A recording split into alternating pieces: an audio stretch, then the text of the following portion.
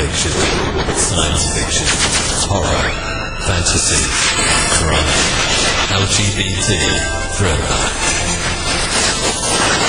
You have now entered the House of Mystery with your hosts, Eric Shapiro, David North Martino, John Copenhagen, and Al Warren. Heard on 106.5 FM Los Angeles, 102.3 FM Riverside, and 105.0 AM Palm Springs. Welcome back into the House of Mystery. I'm Al Warren. Mr. Dave Martino is back. I'm back. So what's going on with you? And so I guess you partied up for the Oscars. You were all there and you're all done up and did you slap anyone this year? Not this year. No. Not this year. We're going to be doing the interview first on the show, of course. And after that, we're going to be doing you have the movie review for the movie that won quite a few of the awards, coming up. That's right. So I'm excited to hear that, and that'd be cool. I'll probably still see it, whether you liked it or not. Well, I don't blame you. You should. Yeah.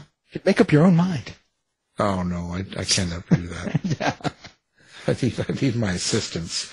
I need my dogs to make up my minds. That's right. Okay, so let's bring in our guests today. We've got pretty famous writers.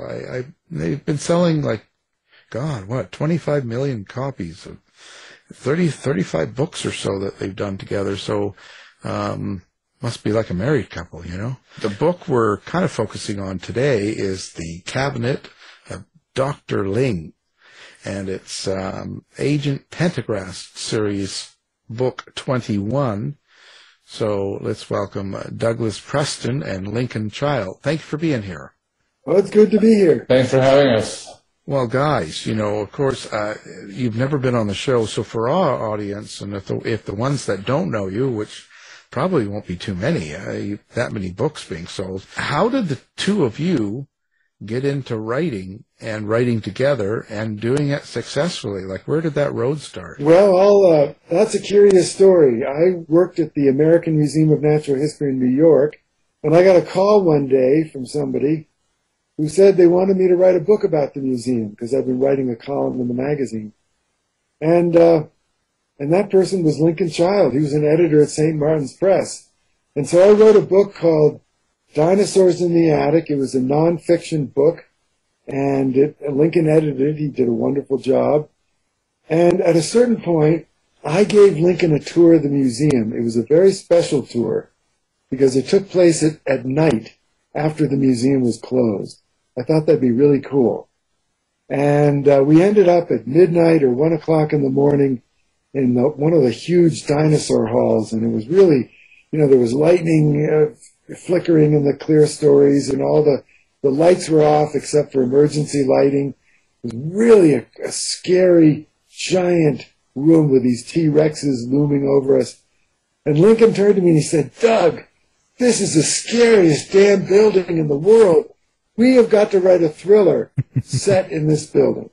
And that's how we got started. It's funny because I'd edited, hundreds of books by that time for St. Martin's, and I had tried writing my own stuff in high school and college, and it never went anywhere. And when you're in publishing, it's an even greater incentive not to write because you see how many bad manuscripts are circling around. Everybody wants to write a book, and thank God they do. The creative instinct is a wonderful thing, but not everybody has the training or ability to do it. And seeing so many books, for every 100 you see, you can probably publish one. It made my own interest in writing even more problematic. But working with Doug, who was a journalist at the magazine at the museum, and wrote, as they say, got paid by the word. I learned pretty quickly how the ideas of chapters that I gave him for our first book And of course, you have to understand, this was just a flyer on our part. We never thought we'd get published. We just liked each other and had fun hanging out at my house in Westchester and, drinking scotch and thinking about how to write.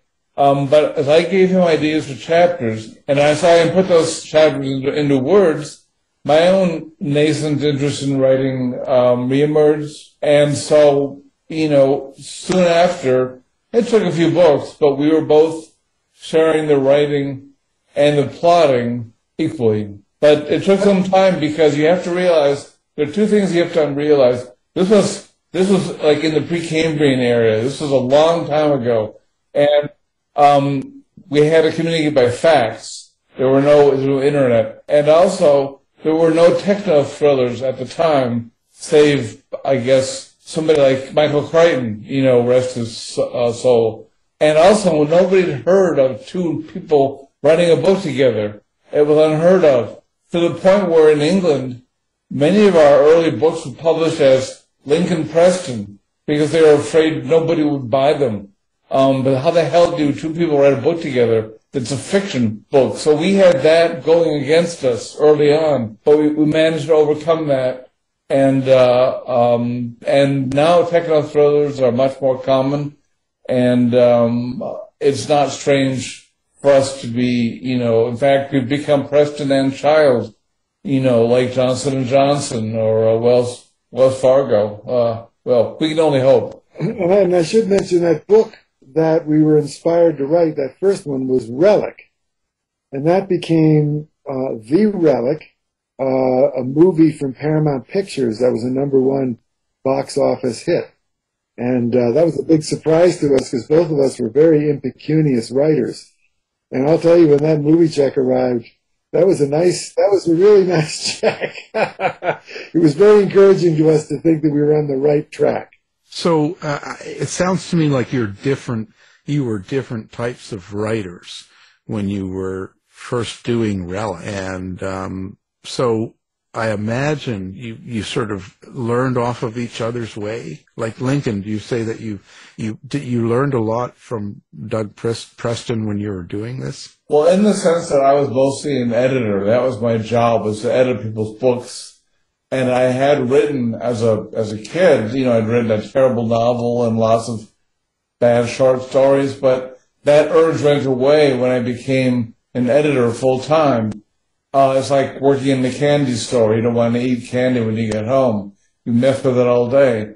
But Doug was a writer. He'd written the book for me, a nonfiction book, and he was eager to write a mystery set in the museum because that Natural History Museum, any museum like that, is full of bones and curses and strange objects, and it's a great setting for a book.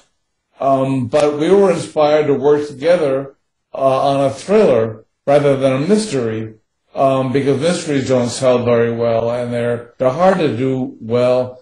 Doug did most of the writing. I did a lot of we would talk about the idea endlessly, and then I would sketch out chapters, and he would do most of the writing. And of course, he had his own career to worry about, so I had to, part of my job was to keep him excited and interested in this when he had other things to do. Yes, I did learn a lot from Doug, from seeing how quickly he wrote and how well he wrote, and put the ideas that I had written in outline form of ours on paper. And I think he learned from the way I edited and rewrote his stuff. So right now, our work, after all these books, is really a melange of our styles. And, Doug and I both write solo novels, too.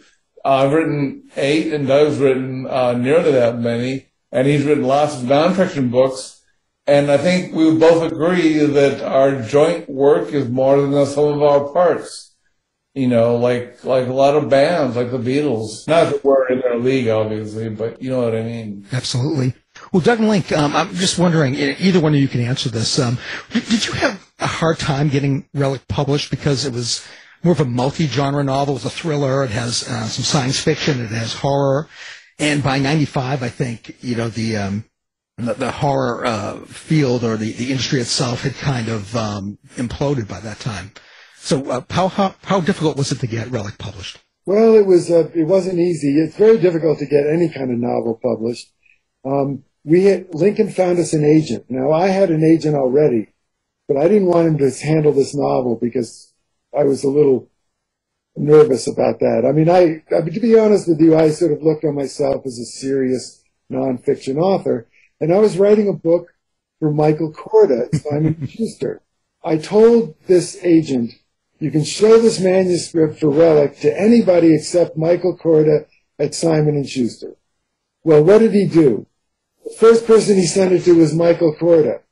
And so Korda called me up, and he said, I've got this manuscript sitting in front of me by a guy named Douglas Preston. That's not you, is it? Michael, let me explain. He said, no. I just want you to listen very carefully. And so I was listening on the phone and I heard this loud thump, like a crash. And then he got back on the phone and I said, what was that? He said, that was your manuscript entering the wastebasket. Get back to work on the book you're supposed to be writing for me and forget all about these brain-eating monsters in museums.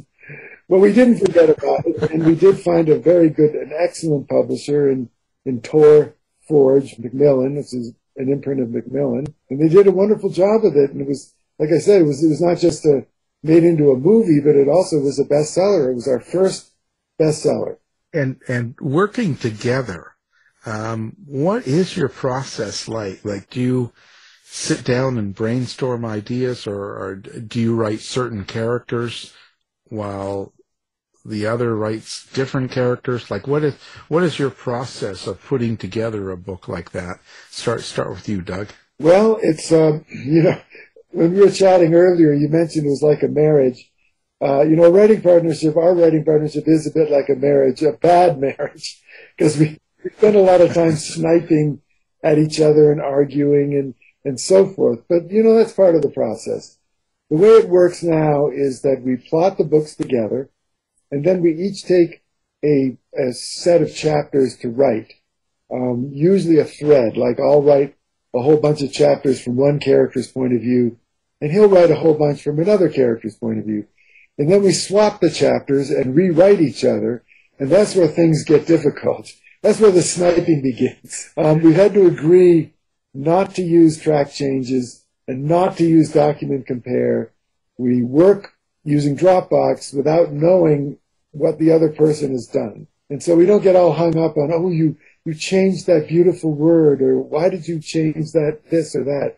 We just, work together, and we don't spend a lot of time arguing about why things were changed. We just try to make the book as good as possible. But the reason it works is that I trust Link's judgment.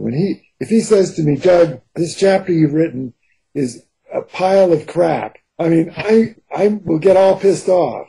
But he's right. I know he's right. He is a person with extraordinarily fine taste and judgment. And if he doesn't like something, I believe it. And the same is true, I hope, with him. Is that true, Link? When I tell you something you've written is crap, you believe me, or are you gonna come over here and kill me?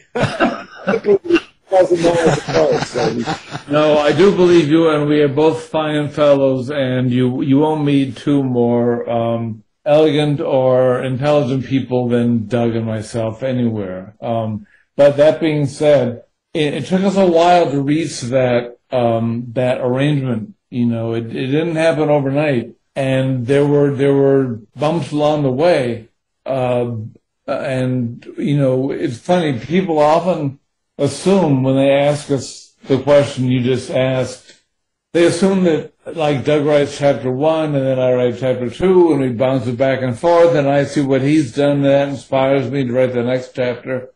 But it doesn't work that way, because that would actually be a recipe for failure, because, we need to each have our sort of our wheelhouse, so to speak. I need a character or a plot sequence to work on. Otherwise, it would be so sequentially jarring, and the reader would see right away that one of us has had to drop everything and pick up where the other one left off. And let's say Doug wanted this guy named Hamlet to live to the end of the play, and I wanted to kill him off in Act 5.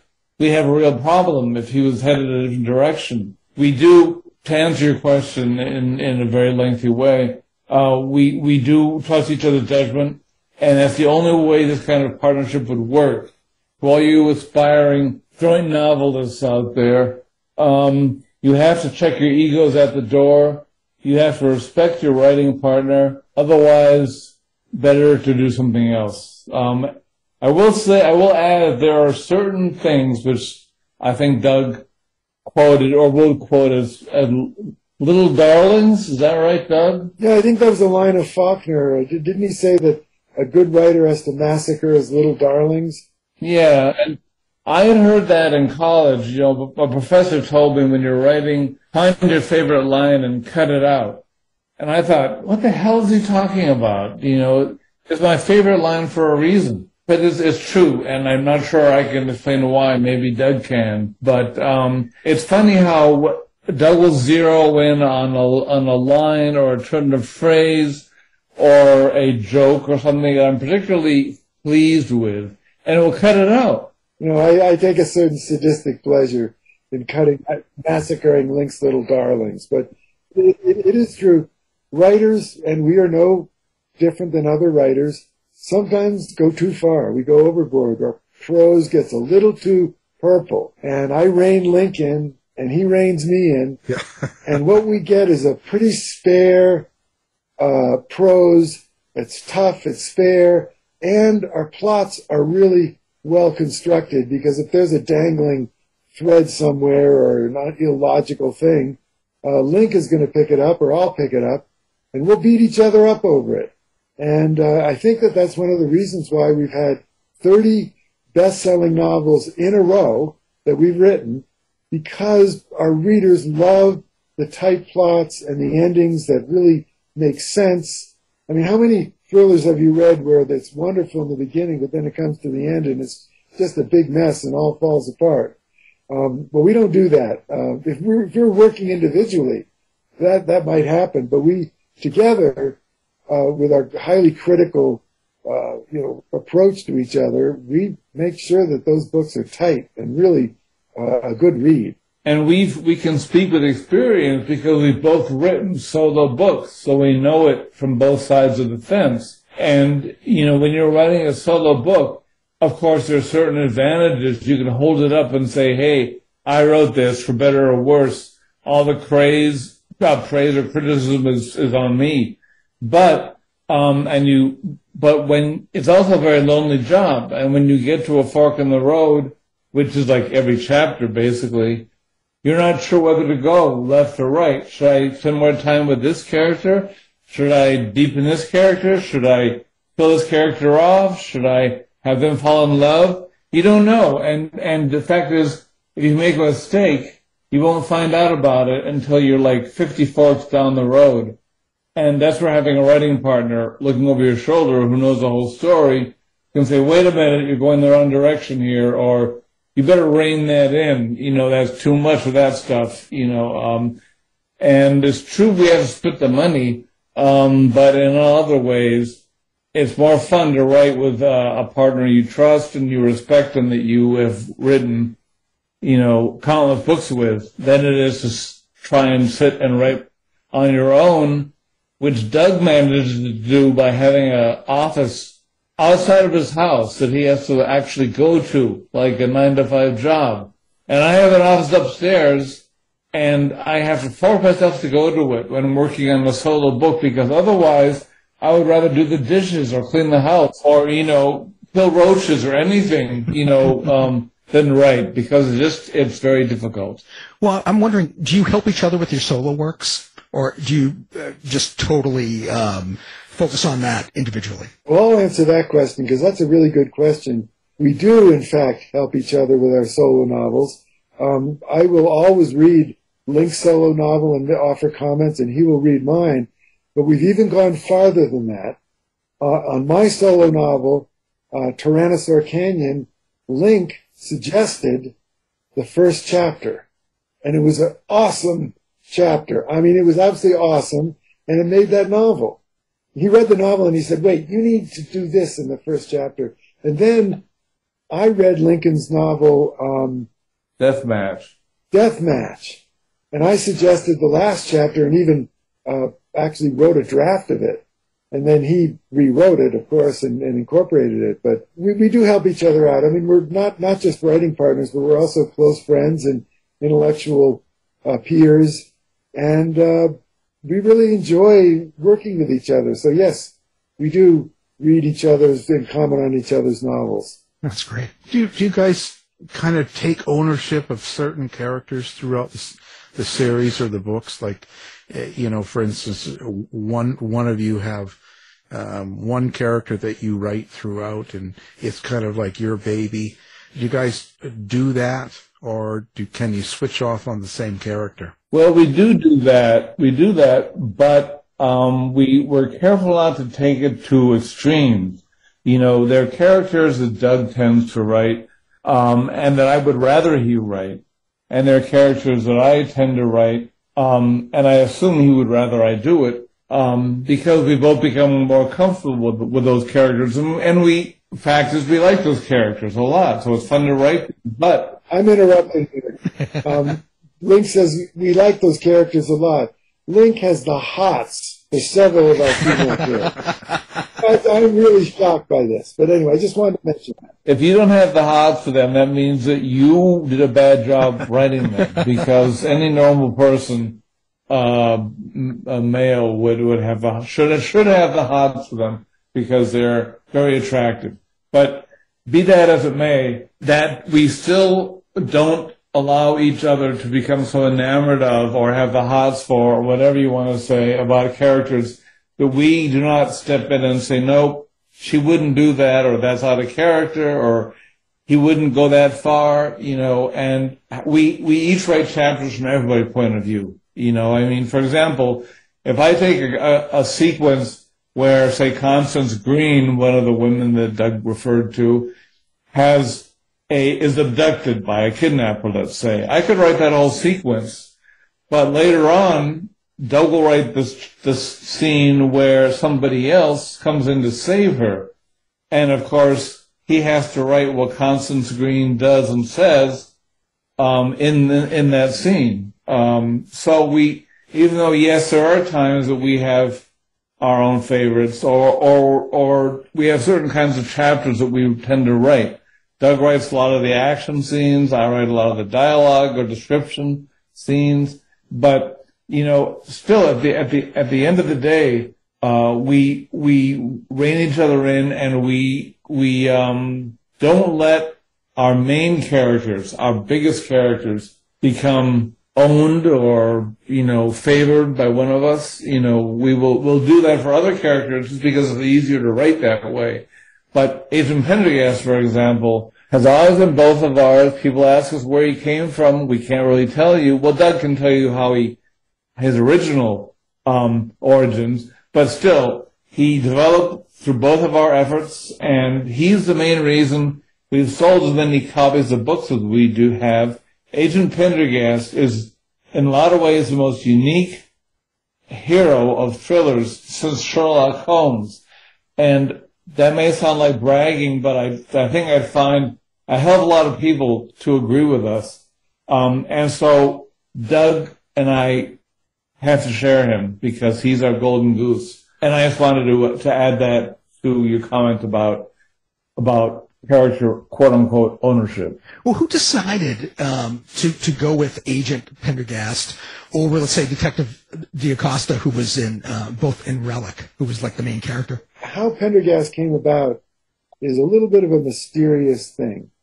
I was writing the first chapters of Relic, and I had two cops. I had an Irish-American cop and an Italian-American cop. The Italian-American cop was D'Acosta. And I sent these chapters to Lincoln, and he called me up. He said, oh, these are great chapters, but these two cops are the same character, really.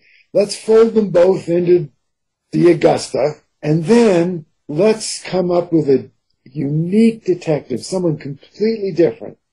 And by this point, I was really irritated with Lincoln. And I said very sarcastically, oh, yeah, like you want like a albino from New Orleans. And Lincoln said, now wait, I mean, maybe we can work with that. And so we started talking about this character. Now, he's not albino, but he's just very pale.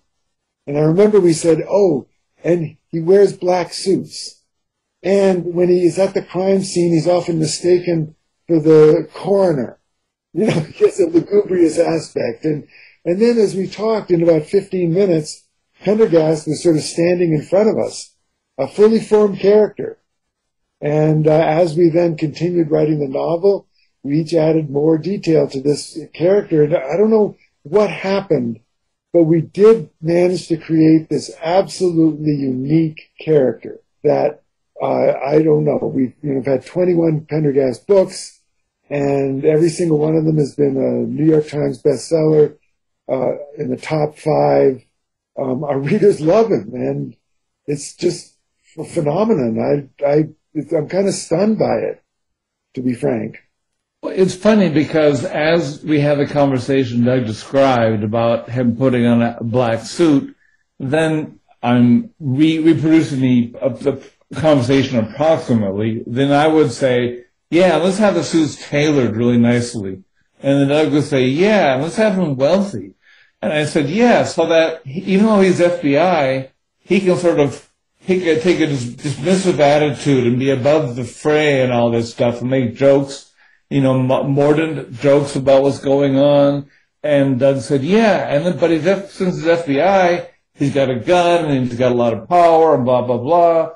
And I said, and he can have a really witty, personality, so he makes fun of the blood spatter. He compares it to a Jackson Pollock painting. And Doug said, yeah, let's have him really cultured, and pretty soon we were dumping all the things we wanted to be, or hoped to be, into this guy and, shaping him, and I think actually being shaped by him. He created himself as much as we created him.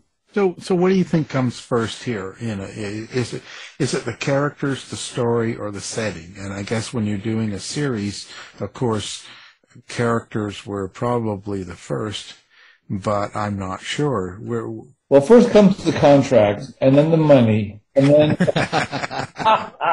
Sure, that's a really good question. I know a lot of beginning authors, face that. Should they start with the characters? Should they start with the setting? Should they start with the story? And it's almost like it's a synergistic wheel. Each informs the other. It's like a chicken and egg problem, except that there are more chickens and more eggs. So that the setting, you can't just start with a setting and then pile everything into that. You can't just start with characters and expect them to do interesting things.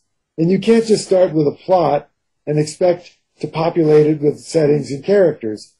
You have to start with all three, and then you build slowly, each informing the other. And like, for example, Relic was set in the Museum of Natural History in New York, where I used to work. So we had a wonderful setting, but the plot, we really struggled with the plot.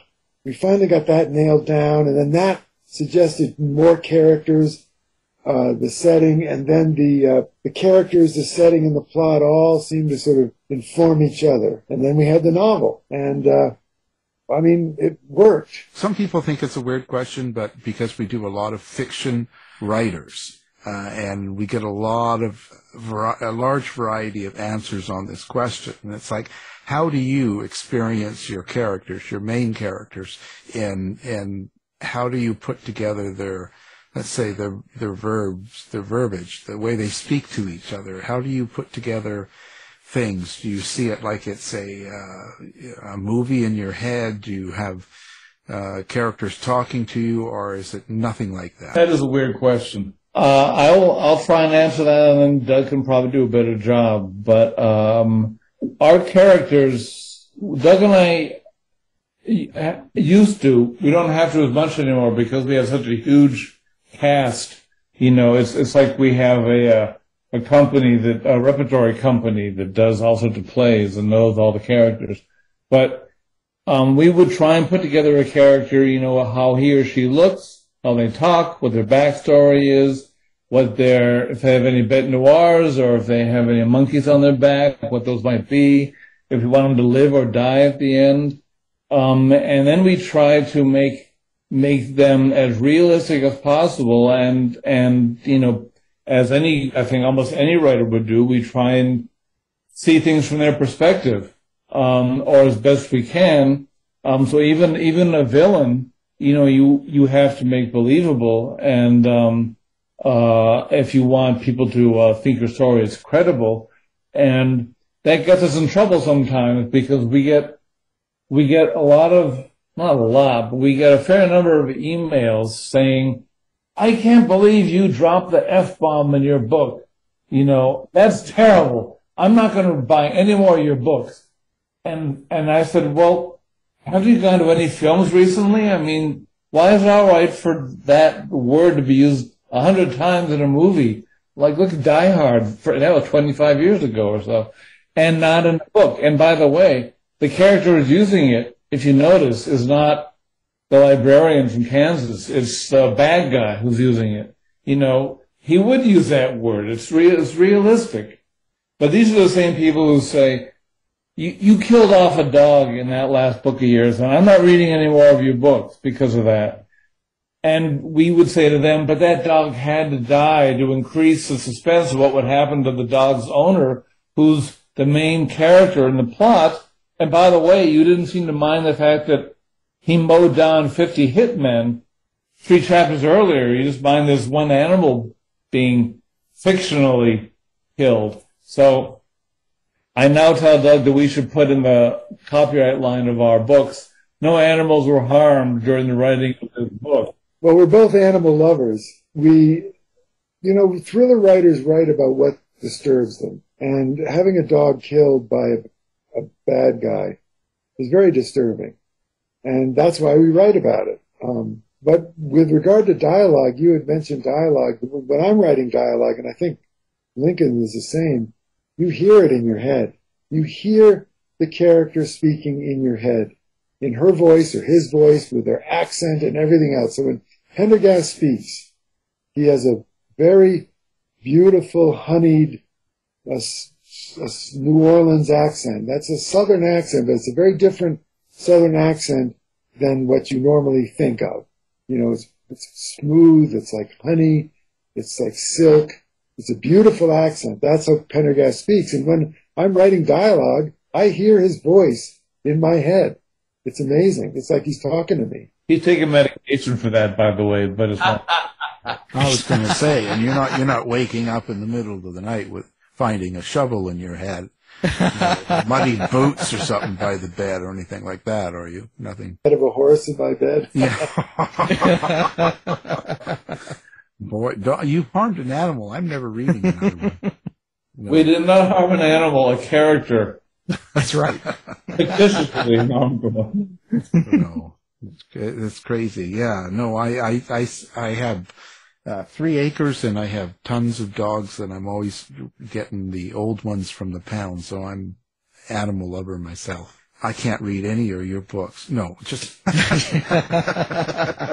somebody in a recent review called our writing crisp and lightly ornate, and I like that a lot because usually ornate and crisp don't go together.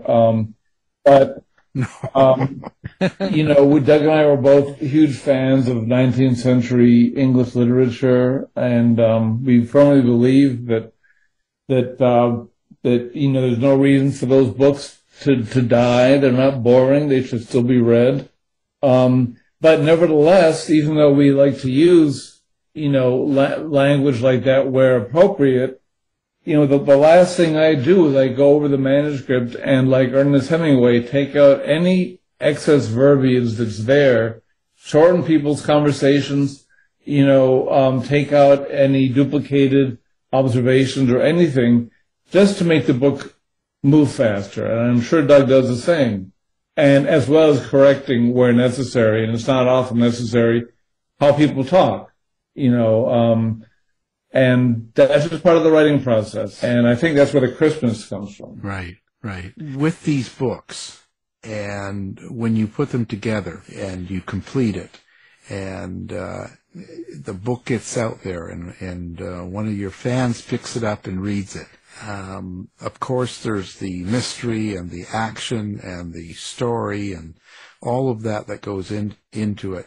Is there a subtext, or do you have a meaning that you hope people take away from a book?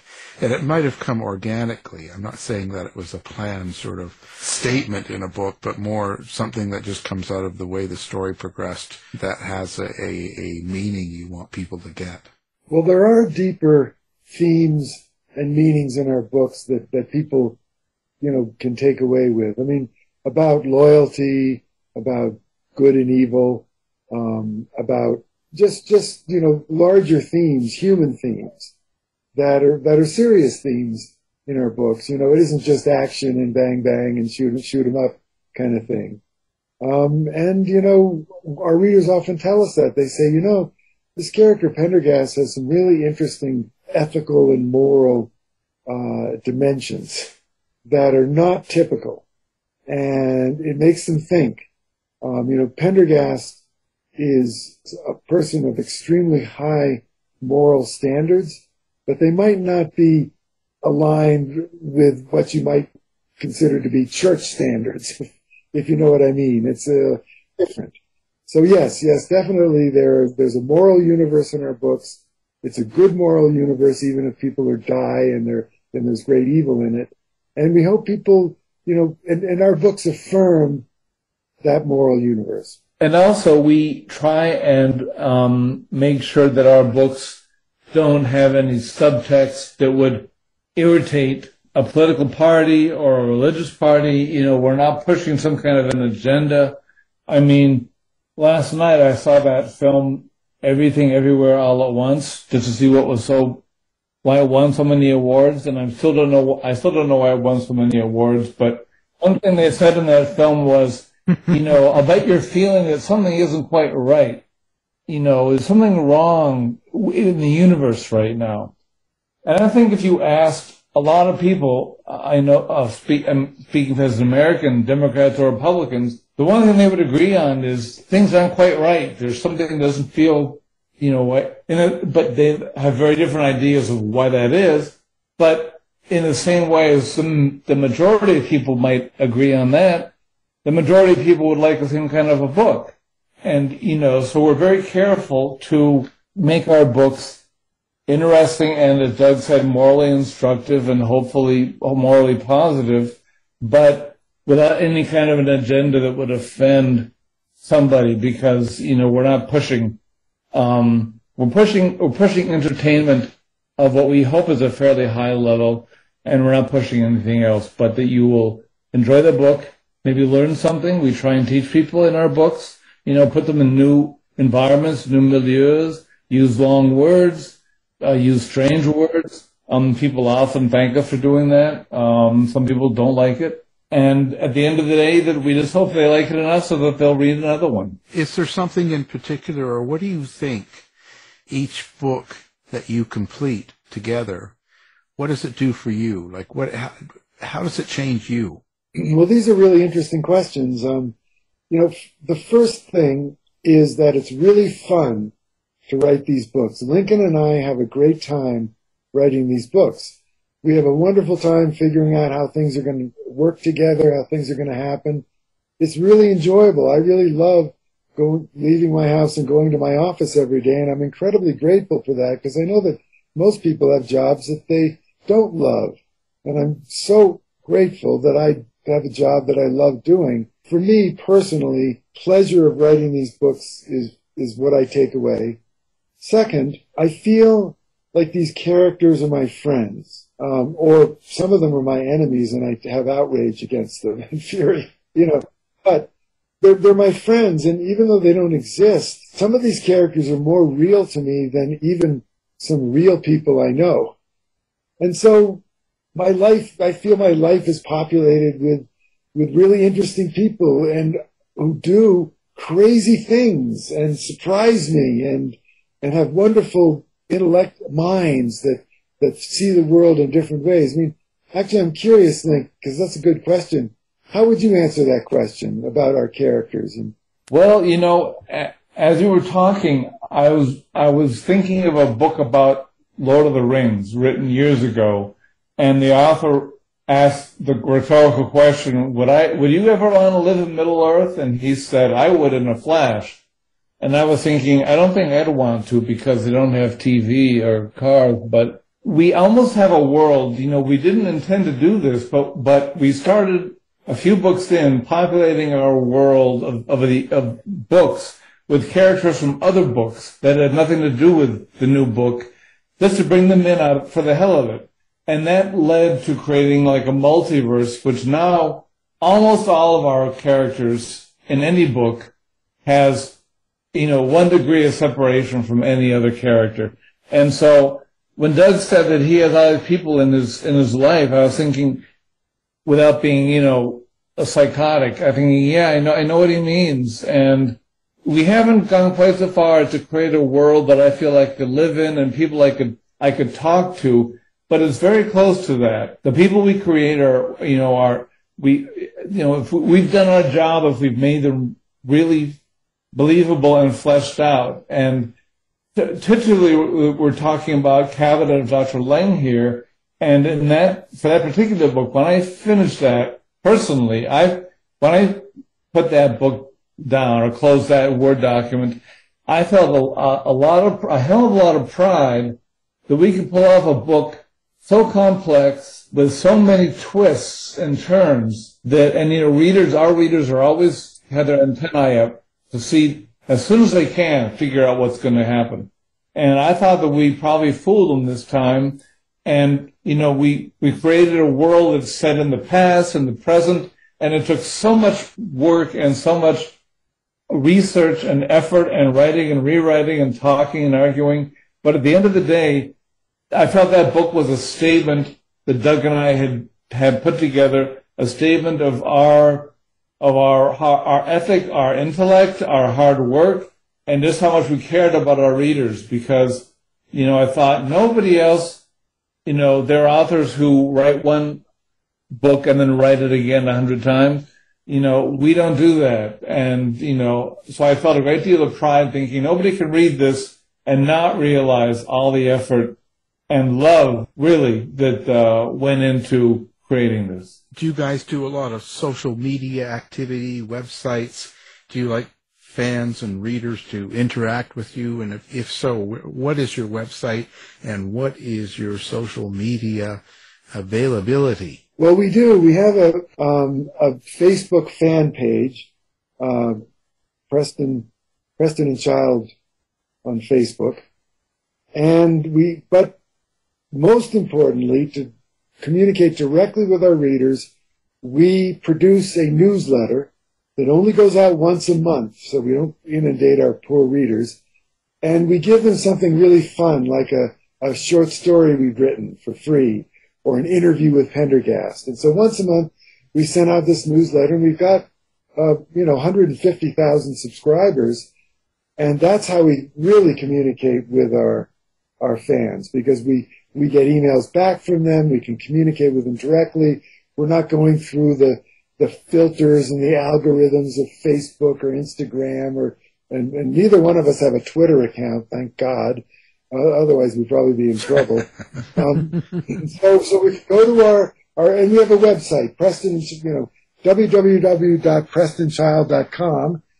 And if you go to that website, you can sign up for our newsletter, or you can poke around the website. We've got all kinds of fun things to read, including one of the most popular parts of the website is our rogues gallery, where we have we've copied and pasted some of the worst reviews our books have received. I mean, they're really, really bad reviews, and our readers really enjoy reading those reviews and then hearing our characters comment on the reviewer. So it's a review of the reviewers. We also enjoy seeing our readers in person.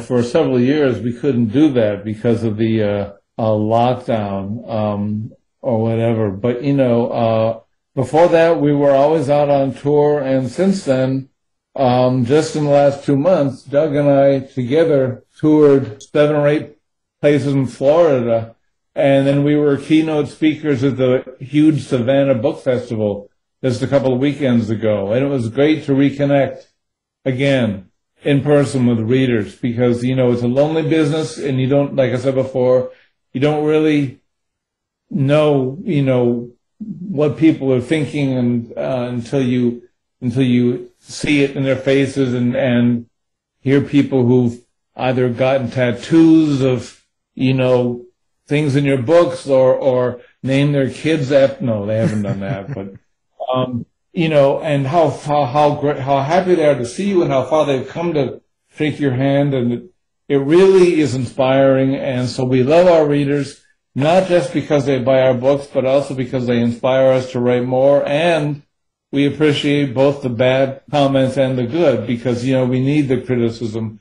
And if we're getting swelled heads or if we're going in the wrong direction, we need to hear that. And not just from each other, but also from our readers. Right. Well, we really appreciate you being here. It's been a thrill. It's been great to meet you.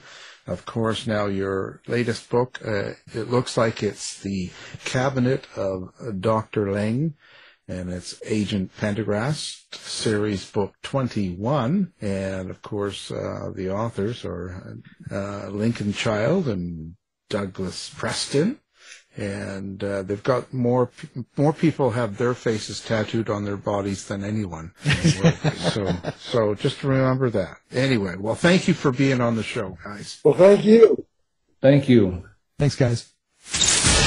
You've been listening to the House of Mystery radio show. To find out more about our guests, hosts, or show, go to www.houseofmystery.com.